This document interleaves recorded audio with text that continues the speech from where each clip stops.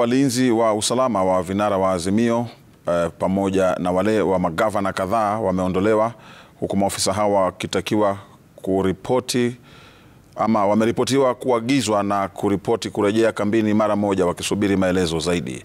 Viongozi wa upinzani wanadai kuwa walinzi wa baadhi ya wabunge wa ODM pia wameondolewa. Wakati hayo yakijiri, Azimio ikishikilia kuwa maandamano yataendelea kama ilivyopangwa.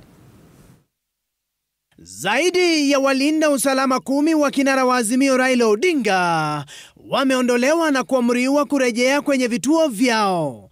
Odinga kwa sasa hana maafisa wa polisi wanaomlinda, huku hatua hiyo ikiathiri makao ya Odinga Karen, Kisumu na Bondo.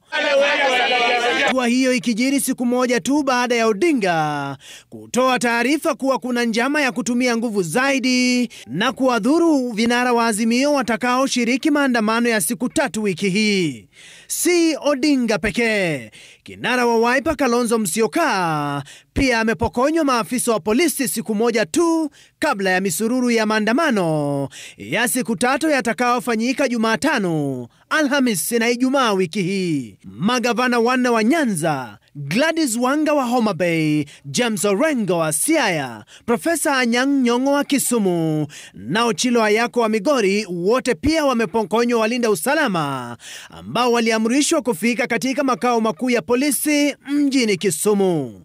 Kiongozi wa wachache bungeni Opiyo Wandayi akizungumza na runinga ya Citizen amedokeza kuwa zaidi ya wabunge 50 wa Azimio wamepokonywa walinda usalama. There are security detail is withdrawn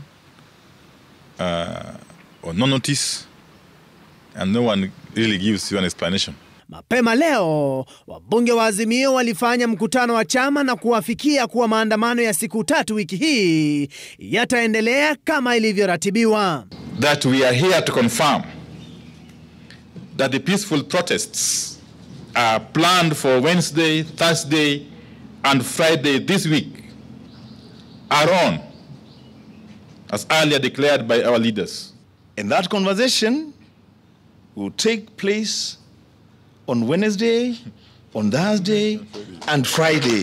Kenyans want to eat, and they want to eat today. It doesn't matter how long you cover your ears. Wabunge hao aidha wamehofia njama ya maafisa wa polisi kutumia nguvu zaidi dhidi ya waandamanaji. We are asking ICC, please take note of what is happening in this country so that we have the commencement of our petition before the ICC. Maandamano haya si vita baina ya Ruto na Raila.